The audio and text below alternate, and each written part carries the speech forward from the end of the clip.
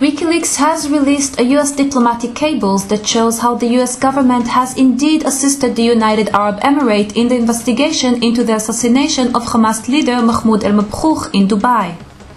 At the beginning of the year, al-Mabhouh was killed by a group believed to have been agents for the Israeli Secret Service, the Mossad. Proving U.S. assistance shows that harm was not caused by U.S. government to the investigation, thus washing its hands of possibly being accused of supporting Israel in the assassination.